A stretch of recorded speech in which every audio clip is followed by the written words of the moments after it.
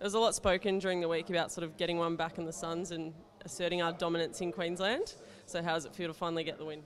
Yeah, good. And to do it the way we did it was fantastic. I think we won the contested possessions, which was our focus all week, and we're looking to pride ourselves on our defence, and I thought we did it well tonight. So it's a good win. And you won the medal. So how did you rate your own performance? Apparently you were pretty close to breaking a record for the most metres ever gained in a game. Yeah, I was told that outside, but you don't realise that when you're playing. But yeah, it was happy enough with my game tonight. But I thought Rocky and Tink, all the boys played very well. But it was a good win. And the conditions suited an Irishman?